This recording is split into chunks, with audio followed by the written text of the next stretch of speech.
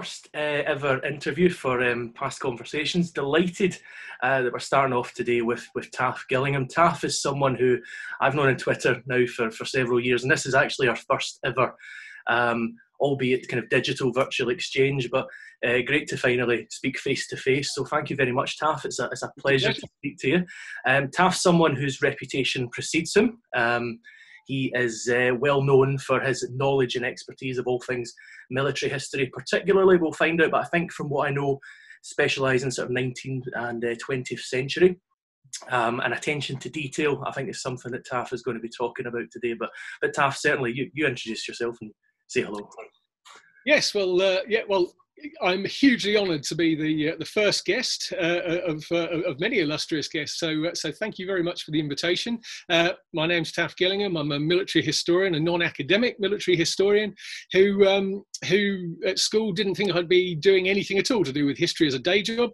But as these things often work out, ended up with a really interesting career based on military history. So and hopefully over the next 15-20 minutes or so, I'll tell you all about it.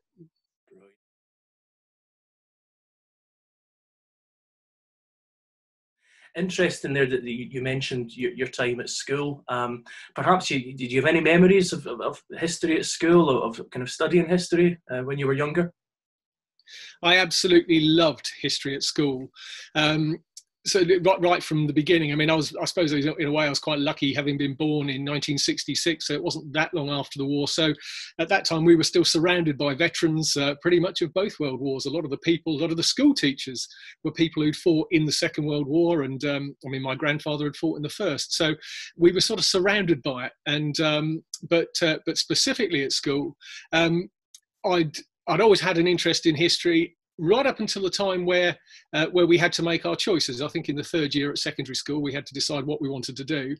And it was a bit of a toss-up between history and geography, because whilst I was interested in history, what I really wanted to study were the two world wars. So I can remember going to the head of history and saying, if I pick history, will we get to do the two world wars? And he said adamantly, no, it won't be the two world wars. We're going to do something completely different this time. So I said, okay, in that case, thank you very much. I'm going to go off and do geography, which I did, thoroughly enjoyed it, and got no level in geography. But annoyingly, of course, they went on to study the two world wars. So that was actually where my academic study of history finished.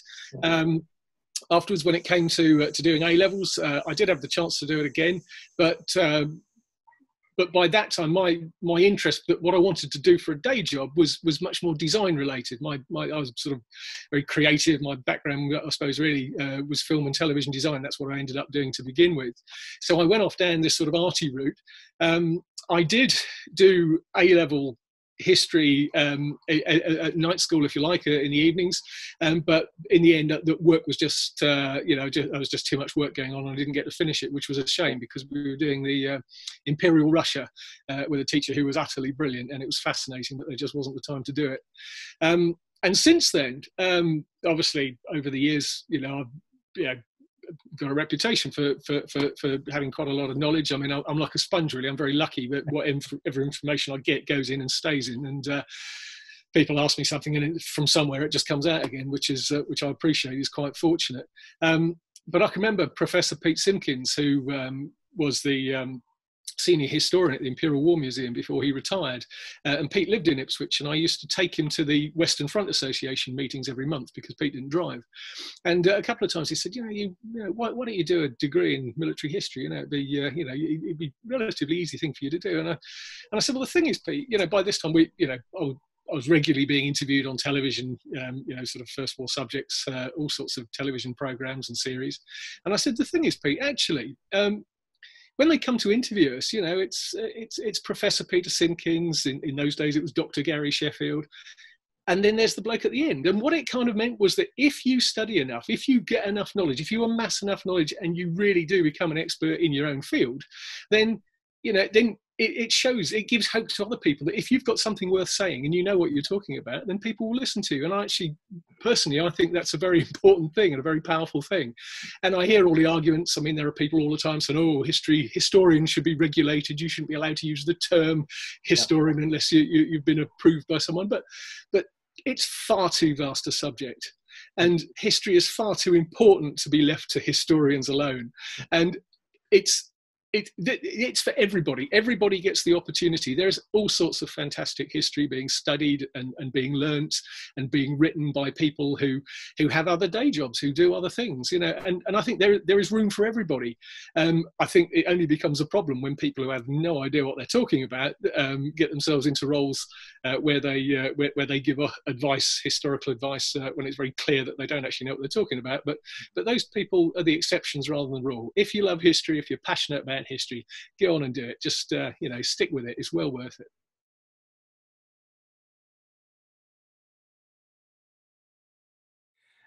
Taff, anyone who knows you, it's clear that history is a genuine passion. It's something that's just kind of intrinsic to you and intrinsic to your life, and it's part of who you are. So, why history? Why to you is history so important? That's a really good question. I mean, I think that sometimes, it's very easy to get completely wrapped up in this stuff and think that history is really important to everybody, and on a daily basis, to most people, it just isn't. It's something that's fascinating to those of us who are really interested in it, and we know how exciting it can be. We just that absolute joy of knowing that there's this massive jigsaw puzzle. Most of the pieces are missing, but every now and again you can just put in a couple of those pieces and see a bit more of the bigger picture, and it's just magic. And sometimes you sort of think, well, why on earth wouldn't everybody be interested in this? But in a way, thank goodness they're not, because it'd be much more difficult for us to get the resources and find out the information if everybody was fighting over the same stuff. But I think that I suppose the true answer is that in a way, it almost doesn't matter, because, throughout history, we can see how history changes, how it alters, how views change, how opinions change. The thing that really got me started, the thing that really made a difference, was all of those years with the Khaki Chums in the early days, in the late 80s, early 90s, where we would get talking to First World War veterans. And what was fascinating was that I could have a conversation with a First World War veteran 2 days in a row, and if I was wearing my civilian clothes one day, and if I was wearing a First World War uniform the next, they would tell you completely different things. They would almost buy into the whole sort of uniform thing, almost as if, well, it's all right, I can tell you this because you'll understand. And what became obvious very, very quickly, that a lot of what I'd learned at school about the First World War was clearly totally at odds with what the veterans were telling me. They had a totally different version of the First World War to the one that I'd learned. And because, I suppose, in truth, in the 70s and 1980s, it was very common for the First World War. Really, the only contact with the First World War in school was very rarely through history. It was nearly always through English literature. So it was history via poetry, really. So it always gave a very, very slanted view. And it fascinated me, it absolutely fascinated me, that these veterans who were clearly very proud of what they'd achieved, they were in no doubt whatsoever that they'd achieved something great, that the victory of 1918 was something that they were hugely proud to be part of. They always had that sort of, when you got chatting to them, they always seemed quite disappointed that most of the British public didn't understand what they'd done and didn't get their achievement, but were always far too reticent to make a fuss about it. And that, to me, was a real catalyst, because I thought, well, if what I learned isn't the truth of the First World War, then I need to start digging around and finding out what is. And I think that that's been the absolute magic of the whole journey, is that so many things that you think are set in stone clearly aren't. And a lot of the things, because people make assumptions. History teachers make assumptions. I'm sure you don't. Anyway, you do. We all do. Academic historians make assumptions. All sorts of people make assumptions. And so we use those assumptions to fill in little bits of knowledge where we think it doesn't matter. We don't need to research that because, they'll be the same as us. Give you, for instance, what would you think? A First World War soldier in a trench system, would he prefer a day where it's a bit cold, a bit blustery, might be a little bit wet at times, or a day where it's absolutely blazing hot and sunny? Now, virtually every bone in your body is screaming at you saying, well, of course you want a sunny day. And no doubt, they would all say, when the sun came up in the morning, we always smiled because it was great to see the sun. But what they would always say as well was that actually, if it was cold and a bit damp and a bit windy, you could move about and warm yourself up. If it was a blazing hot sunny day, you had to wear, in the front line and the support line, you had to wear your full uniform. You wore all the equipment, you wore your helmet all of the time. You couldn't take it off. So it just sapped your strength. So whereas we would say, oh, clearly it would be better to be a hot sunny day, well, actually, it's counterintuitive. And so much is counterintuitive about the First World War and other wars, and all sorts of history in general. And I think that's the fascinating thing about it, that it's very easy to accept what we read, to accept what our minds are telling us, what our brain tells us, but challenge it all of the time, turn it upside down, think, well, actually, why would they do that? Why do they do something that is, at the first glance, seems a really, really stupid thing to do? Because I can tell you now, they weren't stupid people. The people in charge weren't stupid people. All of this stuff, I mean, shelves and shelves full of books, original books of the time, the manuals, everything worked out, a lot of detail. And of course it was a learning process. Of course it was a slow learning process. There were going to be a lot of pitfalls along the way. But some of the brightest brains in the empire were working out the best way to achieve victory. So if something that you read, you think, well, that's a ridiculous thing to do, then don't just accept that it was a ridiculous thing to do. Say, why did they do that?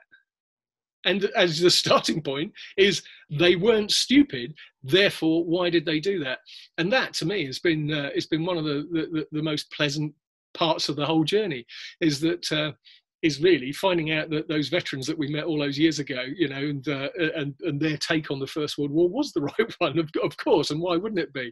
And it vindicated so much of what they said, and the discovery, the learning process, and the working things out. A lot of which, my particular journey has been through handling the artifacts, learning the drills, handling the weapons, firing the weapons.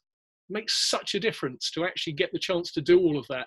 And I've been very lucky over the years with so many projects that there's probably not a British Army small arm or rifles, pistols, machine guns of certainly of the first half of the 20th century that I've not got to fire on a firing range somewhere and have an understanding of, because it's one thing carting it across France and Belgium and Holland on a khaki chums tour, but very different thing to actually have the thing on the range and feel how it kicks, and you obviously you get a very different respect for it when it's not just an inanimate object.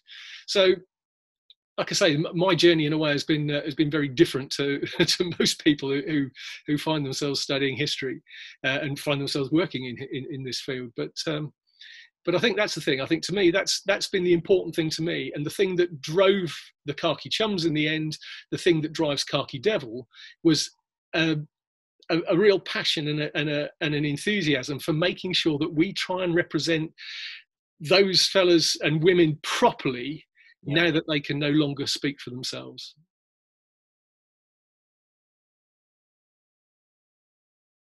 You speak about your career in terms of, whether it been academic or non-academic, and this whole idea about being a historian, and whether you need that kind of rigorous academic training, or can you just amass a certain amount of knowledge through your own passion and enthusiasm for a subject. Now, you've certainly got to where you are because of your knowledge. You're well known for it, you're respected for it, and you're highly regarded.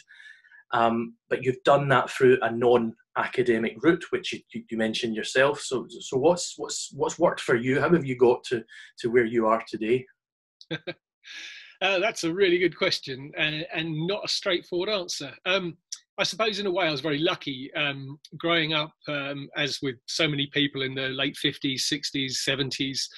We were surrounded by people who'd fought in both world wars. The culture was around you everywhere. There were teachers at school who'd been Spitfire pilots and who'd been tank commanders in Italy and things like that.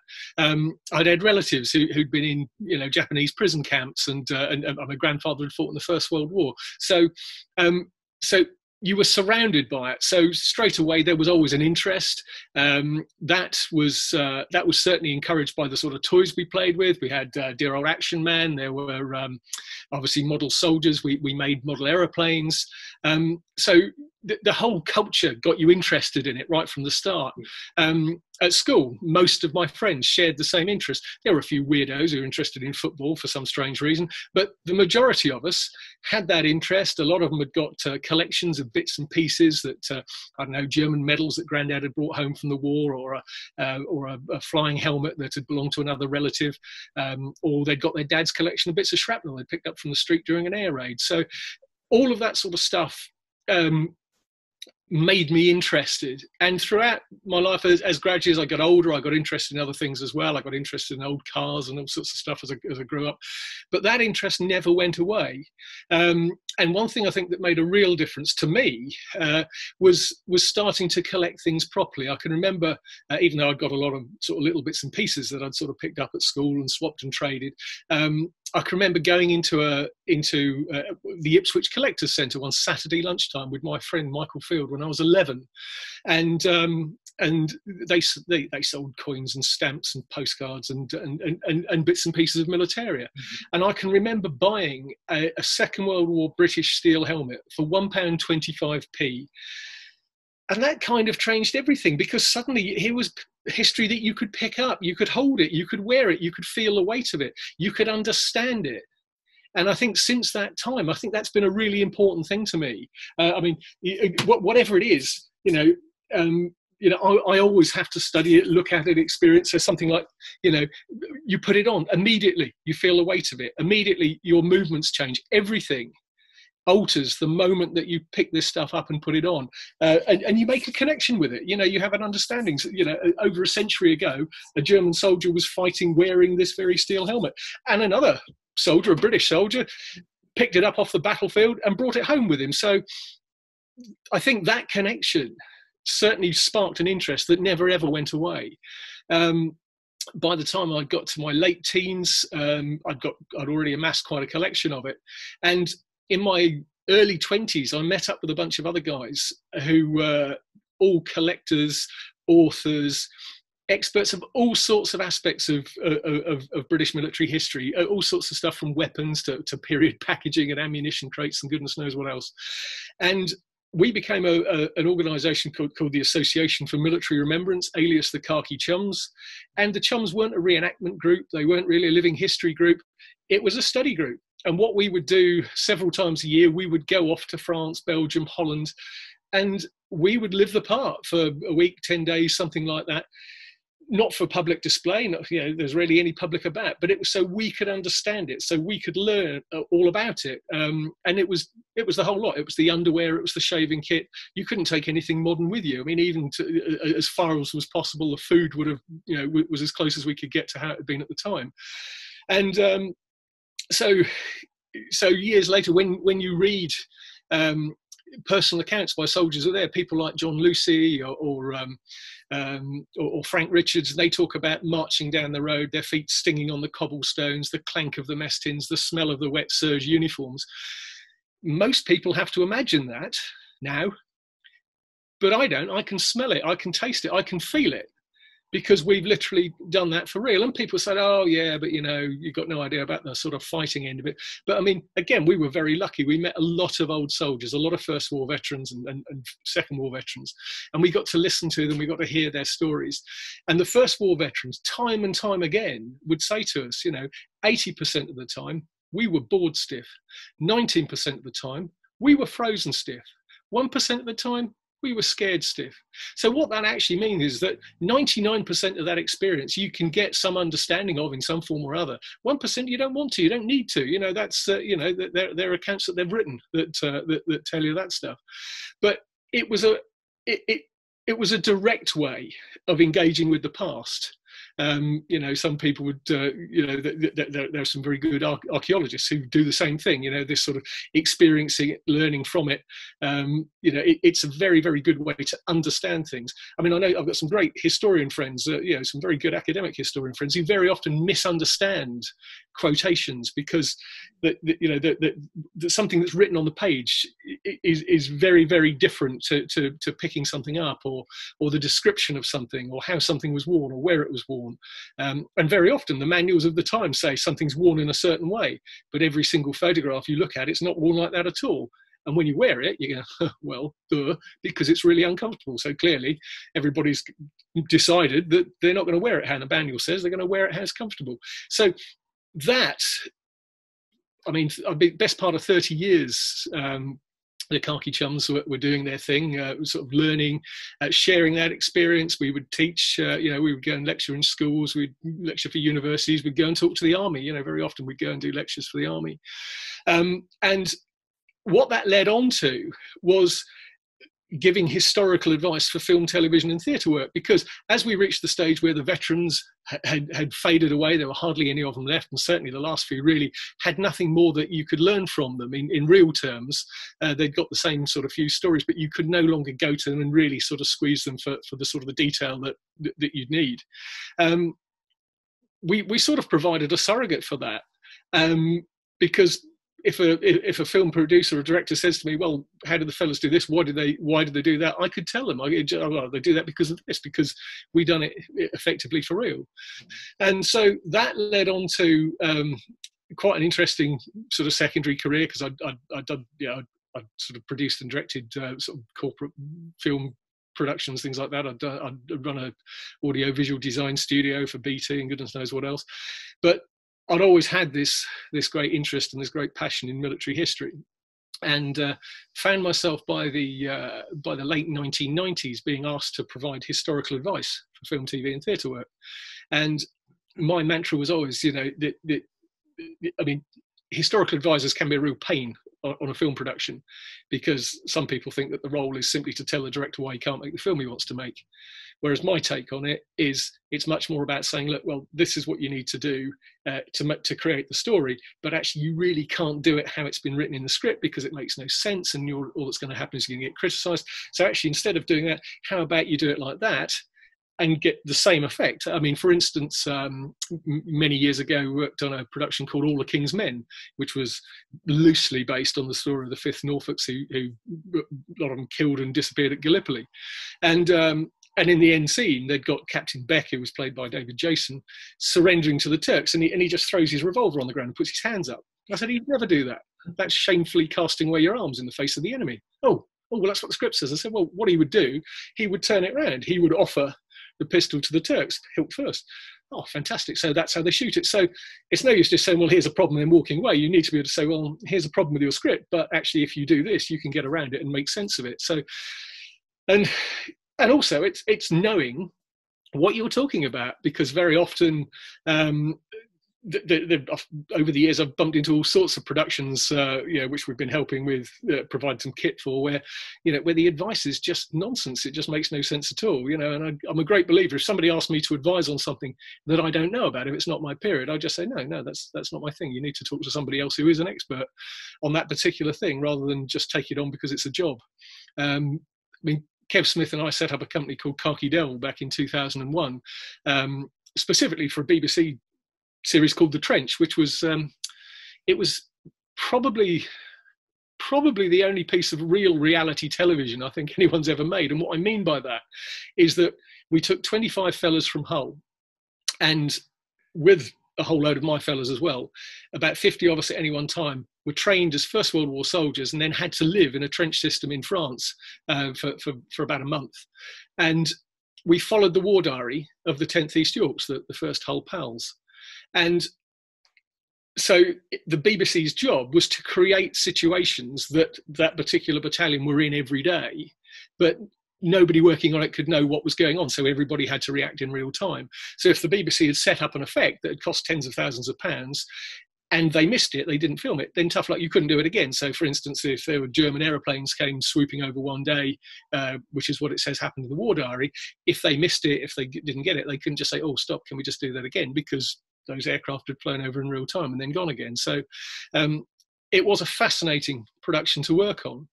And they'd taken me on as the historical advisor, and which was quite interesting in its own right. I went to a meeting at BBC Bristol, and the Dick Colthurst, the producer, sort of said to me, so we've done all these other sort of projects in the past, surviving the Iron Age, the Time Watch thing about the Roman army, to a lesser extent the 1940s house or the Victorian house, whichever one it was. He said, and all of those have failed in some form or other, but what are you going to do to stop this one being a failure? So that was quite an interesting introduction to the project. And so pretty much they let me just get on with it. They let me decide how it was going to work, and they just filmed it, as I say, in real time in sort of documentary fashion. And off the back of that, at the end of that meeting, I just said, where are you going to get the gear? And they said, oh, we'll hire it. I said, well, you can't. There's nowhere that you could go and just hire, I don't know, 30 odd sets of this stuff that's going to be like new, that the fellas can live with for a month.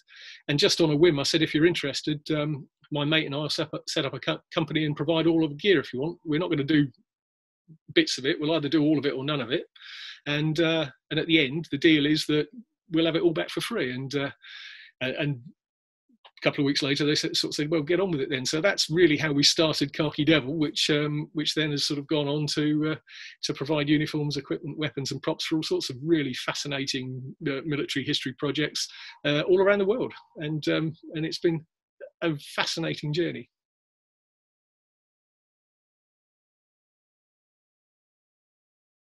One other thing that I feel you've got a lot of pride in, and you're certainly very proud of, is the Great War Huts project. Maybe you could tell us a bit more about that and what's involved. Certainly. Every time we've been involved in a major First World War piece of drama, we've got a trench system on the outskirts of Ipswich that we use. So people like Downton Abbey, or the film of Private Peaceful, or the recent Journey's End adaptation, they come to us and spend a few weeks filming all their sort of battle scenes, combat scenes in the trenches. And every time we've had a high profile project like that, we've been inundated with people saying, oh, can I come and have a look? Can I bring the Women's Institute? Can I bring the school? Can I bring the kids? Can I just come and have a look? And you can't, because we don't have planning permission for public visits.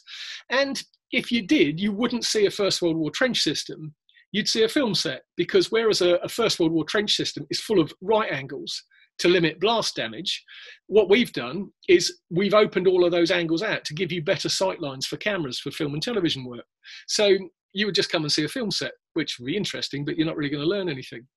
So that got us thinking about 10 years ago that what we should do is try and find somewhere where we could buy a site specifically to build a proper First World War visitor centre, where people could come and learn properly. And so we spent several years looking before we finally found a site at Horsted near Bury St Edmunds, which was 4.5 acres with enough room for a car park. There was enough room for us there was an existing farm building that we could put the uniform and equipment hire business in. There's a lovely old Victorian barn that we could use as the sort of reception area and put a cafe on the back and some toilets. There was then a little sort of flat plateau area with enough room for 11 replica First World War Army huts. And beyond that, there was plenty of room to build trenches. The whole thing had a little river running through it. It sat in a river valley, so well off the beaten track. No power lines, because even though nobody thinks they've been transported back in time 100 years, if there's a modern power line sitting on the horizon, keep poking you in the eye every few minutes, it does rather spoil the effect. So we bought it. We eventually got planning permission to build this site, as I say, with 11 replica First War Army huts to put displays in, for a big one to have as a lecture theatre, exhibition space. And no sooner had we got planning permission than we started to find original First World War Army huts.